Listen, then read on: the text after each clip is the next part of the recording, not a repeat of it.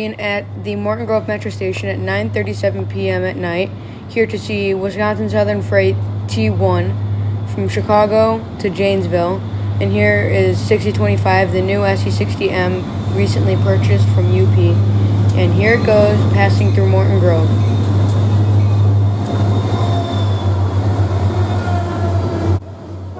I've been trying to get this unit for 3 weeks straight, but it always has to come down to being depended on by the right time of day, time, and place. So it was kind of hard to get everything assembled and where to go and everything like that.